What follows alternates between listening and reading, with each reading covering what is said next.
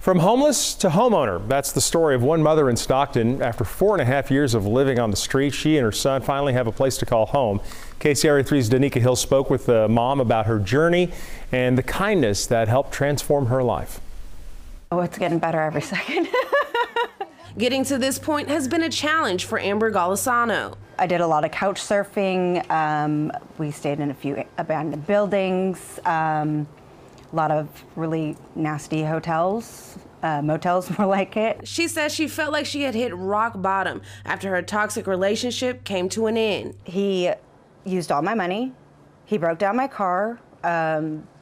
He took my last $100 and left me with the furniture literally on the lawn with the sprinklers coming on before we were about to be evicted. Amber, now homeless, struggling with a drug addiction, had nowhere to turn. I mean, I didn't like it. I didn't want to continue it. I just had no idea what to do anymore. The turning point for Amber? I got to the point where I was like, I can't do this with a child.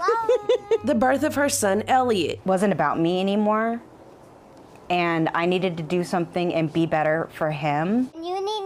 For Amber, that meant reaching out to family members she hadn't heard from in years. And when they told her she had overstayed her welcome, she started looking for shelters. I did happen to find Hope Family Shelters. And she'd been there for probably about 1.5 years, you know, through COVID. Everyone was kind of hunkered down. And she got on my radar because I kept hearing about how awesome she was doing with saving money. After learning Amber was pinching pennies, walking from the shelter to daycare to her part-time job and back, Hope Ministries helped get her a car. They fantastically donated me a car that was donated to them, and after that I got a much better job, full-time, full benefits.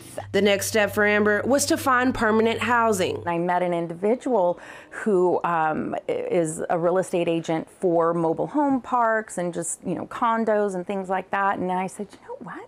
I bet you he could help us. That real estate agent, Ben Adrian, offering up his services free of charge. And after 10 long months of putting in offers, I have a 3-bedroom house now, and it's all mine.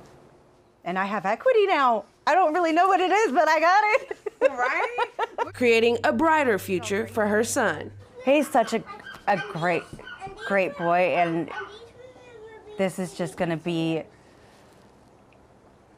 I think it's a great example for him to have, you know.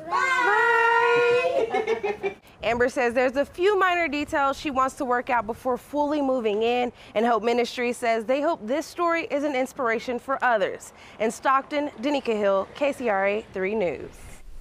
Well, Hope Ministries says that this is the first time in their nearly 30 years that a client has gone from being homeless to being a homeowner. She's got equity, and what that means is that's great. That's great for her and her boy. Investment into her and Elliot. We wish them both absolutely just all the best. They're on their way.